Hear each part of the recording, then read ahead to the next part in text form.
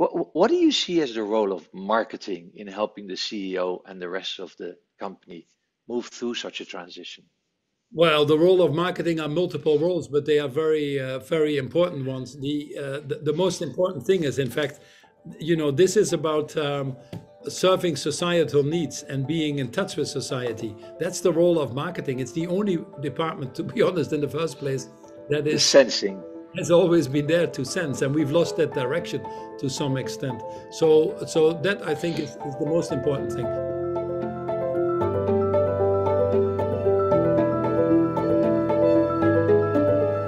To succeed in their role and to drive humanized growth, CMOs need to continuously align with the C-suite.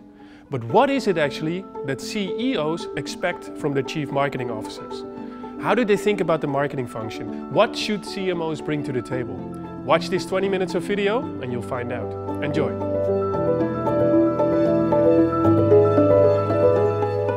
This is now and this is us, right? If we don't act, who would do it? And if not now, then when? And I think CMOs have this huge opportunity to work with their management team in reinventing how we do things, anchoring the marketing work into the purpose of the company. I think that's a very important point. What's going to be our noble purpose, to quote Lisa McLeod? What good are we going to do in the world? And anchor what we do in that.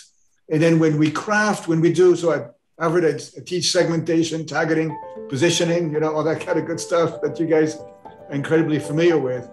When we do this, do we think about all of the stakeholders? And do we think about being a force for good, not just for the customers and the shareholders, but for all of the stakeholders? How do you work with marketing, and what do you expect of marketing? We have an exceptional marketeer who has rebuilt our marketing to actually reflect what needs to happen much more vis-a-vis our purpose. Because the traditional way of marketing is pretty much over now. Agencies, high fees, back margins, media buying, pricing. All of these things are kind of buried now, and I'm not saying that digital marketing, social media, etc., has replaced it, because that's another cup of tea entirely, but has its own problems as well. Going forward, the only marketing that's going to work is authenticity, and really communicating to the consumer what you're all about, and that better be a purpose which is worthwhile for the consumer to consider you above others. And I would definitely describe the role of a marketeer completely differently now as opposed to 5 years ago, or even 2 years ago, 3 years ago, because now, as this urgency builds, let's go with my weekly analogy, 421 weeks. As these weeks tick along, and they tick along really fast, consumers are increasingly going to be agitated by their experiences. Fires, floods, droughts, extreme weather events, anomalies which defy their understanding of nature because they haven't seen it before. And those kinds of experiences build an urgency, a kind of search for who and where is doing the right thing. So combining that urgency with your authentic message, I think, is the future of marketing. And as this has become the purpose of your business, this person has to live that purpose completely from one end to the other. And naturally, of course, they are a natural selection again. And I use natural a lot for a reason, to lead a business like that. Absolutely, because they live what the consumer needs, wants, reacts to, and they also understand the purpose of the business, and hopefully that translates to the product. Now, what I said is very abstract, and many people may not agree, but what that practically means is the challenge has to be finding the right way to communicate this via the products or services efficiently.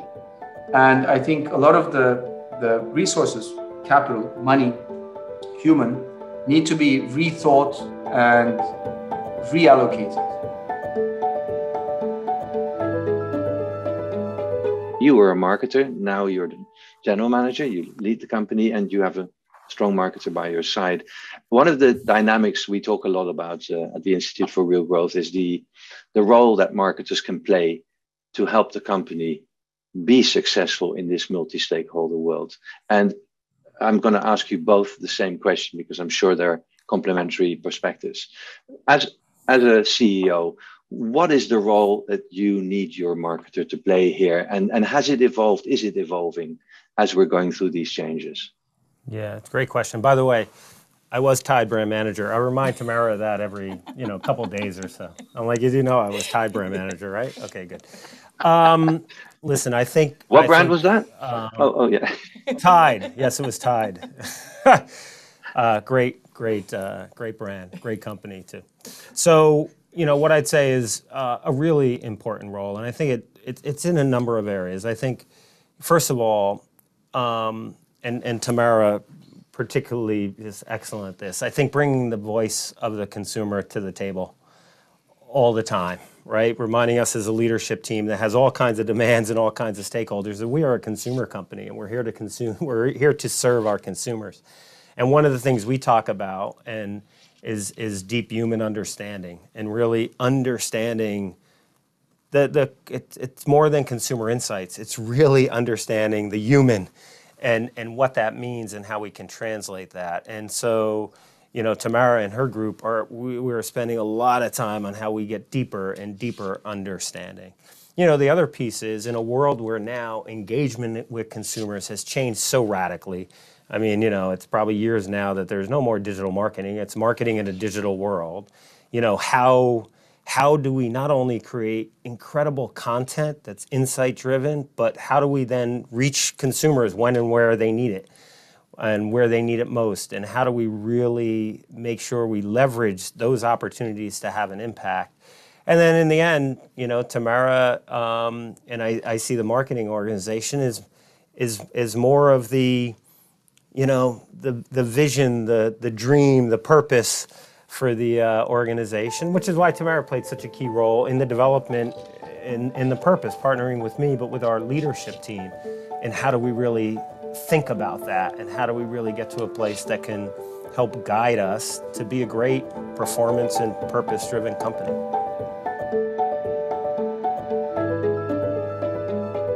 It's very clear that you have a very clear expectation also in terms of just what you were talking about, product quality, improvement, lower sugar, et cetera, marketing will need to deliver that.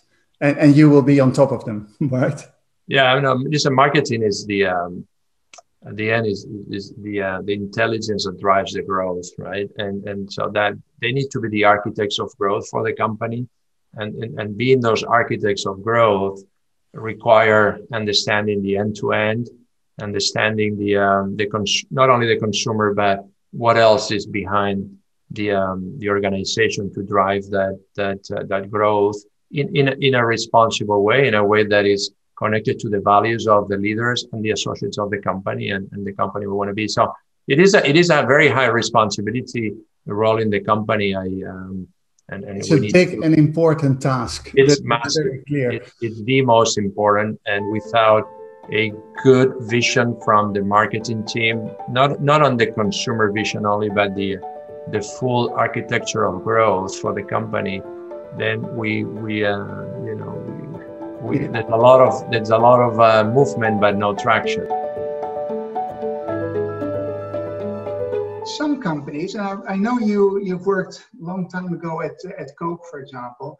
In Coke, we've seen interesting pivots from basically appointing a CGO, a Chief Growth Officer, above a CMO, and then coming back.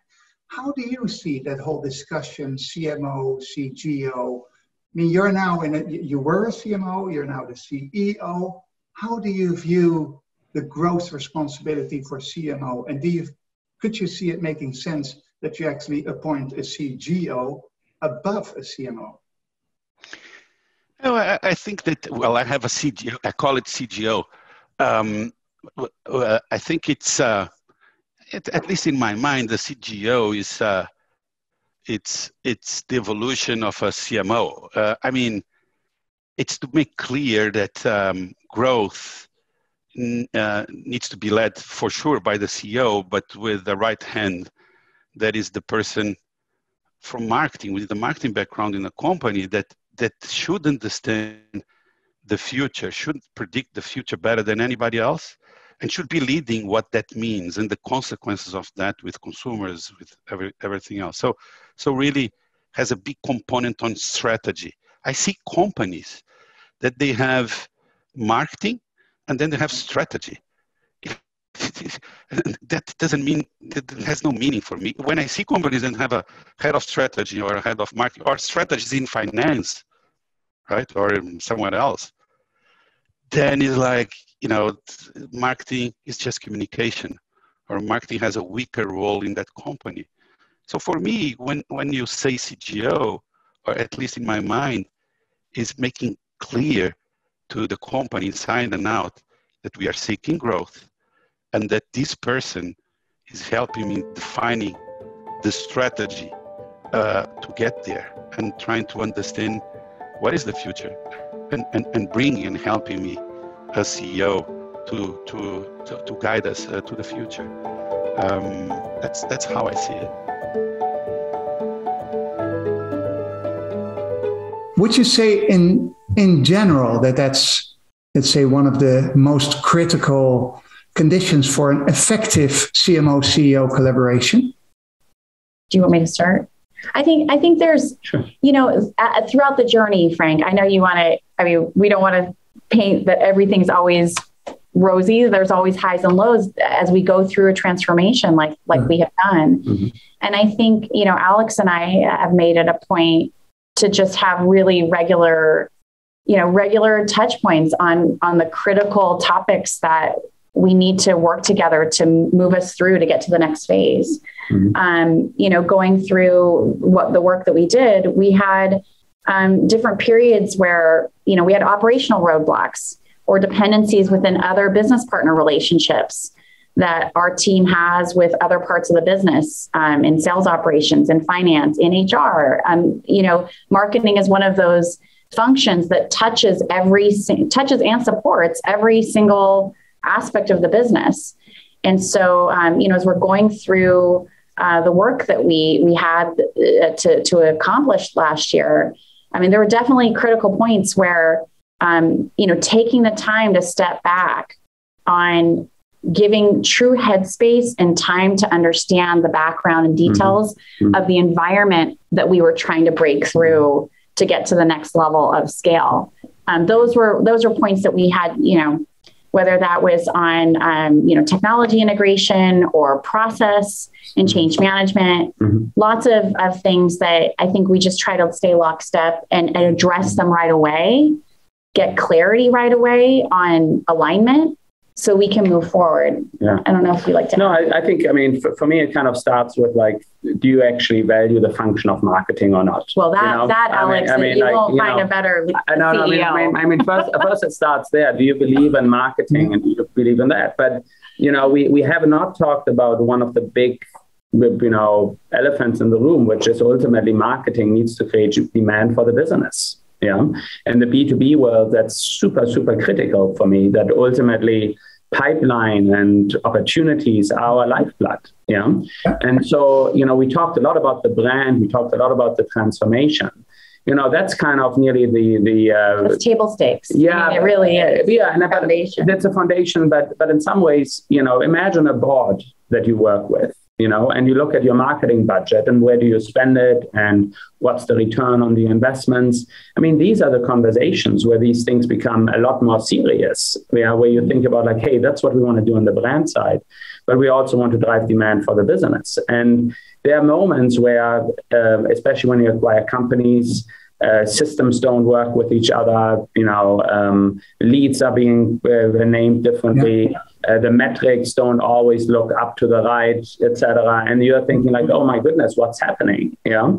And that's where really I think trust is being built, which is do we stick together? Do we actually, have the same perspective about what we're doing?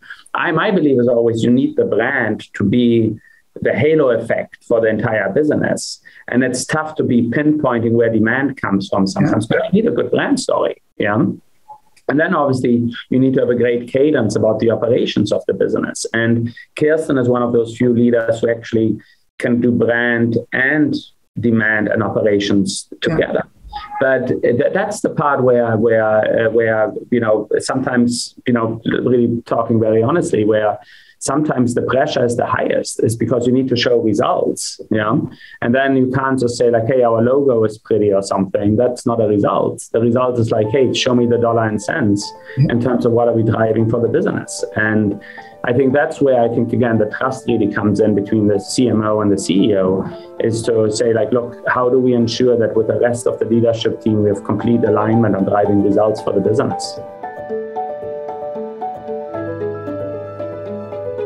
What do you see as the role of marketing in helping the CEO and the rest of the company move through such a transition?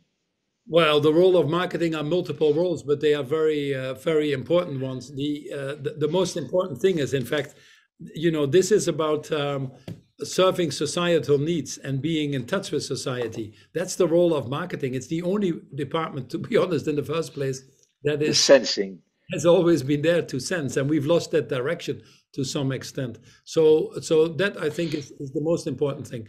Then the second thing is obviously to get that translated into specific action. The most important thing at the end of what the company stands for is actually communicated through the brands that the company sells. And increasingly, it's not only the functional benefits anymore, but increasingly what you stand for as a company, as a brand, that goes way beyond that. For Unilever, Dove stands for women's self-esteem. Lifebuoy stands for helping a child reach the age of 5. Domestos stands for attacking the issues of open defecation. So the marketing community are often these catalyzers for change, for bringing in that outside need and driving that internally. And then obviously, you are, in most companies, the marketing community is the talent pool. It still is the biggest source of talent for CEOs and for other leading positions in the company.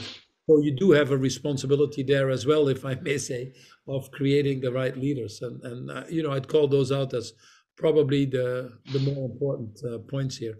And it's not easy to do, because it happens at the same time that the marketing community has to deal with a lot of these other challenges that we talked about, not least the fast pace of technology, the bifurcation of society. It's become more and more difficult to establish these connections, to stay ahead of the trends that are happening. So I don't envy you, but if this community can do it, who can? It's as simple as that.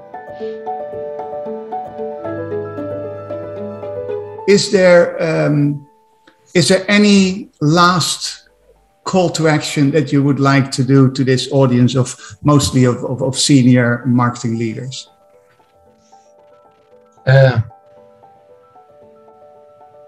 Be curious. Yeah. Give before you receive. And have some fun and a beer along the way.